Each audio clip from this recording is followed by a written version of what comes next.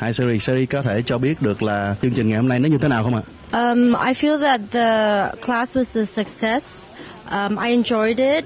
Everyone was very kind and everyone was focused. You know, they asked questions and she was very petite with her technique. She provided everything that she know, that she's learned over the year and that she's given the class. So I thought it was a success and it was wonderful. Nhìn Siri nhìn rất là professional, rất là chuẩn bị, rất là kỹ càng.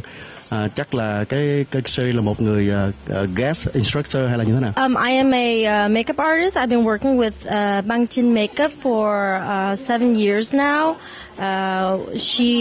I started out as a student and we became good friends and that's how we started working together. So it's a very honor and I'm very grateful to be working with her. She's just awesome.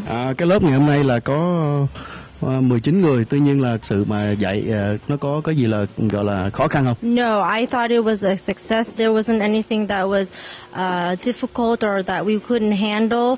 We helped out everyone that needed assistance and they were able to understand and to perfect and to try their best to make it work. So it all worked out.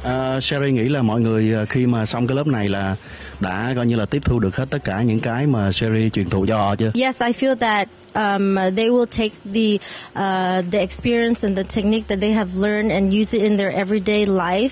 I spoke to a couple of the students, the clients here, and they said that it helped them out a lot, and that they will take it with them, and it every day it will help them make help their makeup and their technique, everything a little bit faster. Instead of going the long way, they found out there's a shorter way, so it just made it perfect for them. Trong tương lai là những cái khóa nào khác là Sherry sẽ đảm nhận để dạy tiếp? As of right now, I think she is. We're getting together to have a hair tutorial class.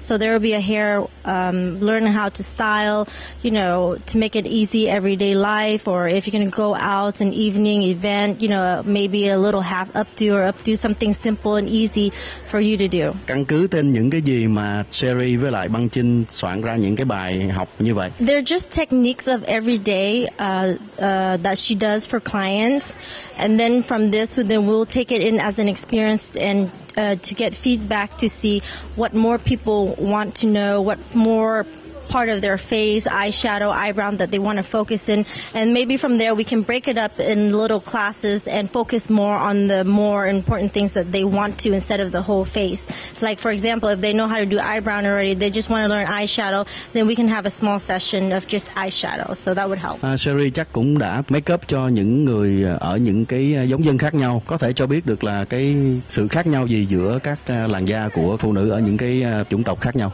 Everyone's skin is different. Color, depending on how they take care of themselves. Normally it's from the inside out. You dehydrate yourself, a lot of water, fresh fruit and vegetable. And the only difference is just the skin color, the foundation and the powder. Other than that, everything technique, everything used is exactly the same. So there's no difference. So we don't differentiate, just because of the skin color type, we do certain type of makeup or anything. It's all the same. It's just a different color. Nếu mà có 3 cái điều để mà gọi là giữ được một cái làn da mặt đẹp, 3 cái điều đó là gì? Water. Lots of water. I suggest 8 glasses, 6 ounces a day, because that's what I drink. As you can see, my skin's flawless.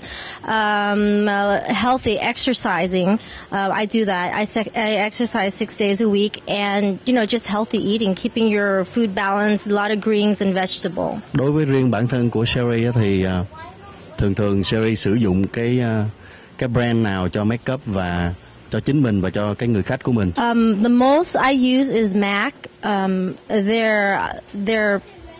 Their line is awesome. I like that. I recently got into Inlot. I really like that too. They're getting their name out there. They're getting close to MAC, but they probably won't be like MAC. So right now, that's all I use is MAC and a little bit of Inlot for the customer and for myself too as well. Tại sao MAC lại là cái mà Sherry thích hơn là những cái khác? Có phải là do cái vấn đề quảng cáo của họ quá nhiều không, hay là có một cái gì đó? No, they specialize in the eyeshadow, the skin, they've been around for many years. I know their advertisement is just, awesome. All the makeup artists that I know use them. It's just, it eats your skin better. It hangs on to your skin better. It doesn't fade. And it stays on all day. You put it in the morning, you don't have to worry about it anymore. So that's how they got their name is, the perfection of, their chemists trying to get all this to last long. Other than if you're going to buy something over the counter or something at a drugstore, that won't last very long. So that's the difference. Khá nhiều những cái người phụ nữ coi như là không được may mắn và họ bị cái làn da mặt rất là xấu. Sherry có một cái lời khuyên gì với họ hay là chia sẻ gì với họ đó thì Sherry sẽ chia sẻ cái điều gì về mặt coi như là săn sóc cũng như là về mặt tâm lý.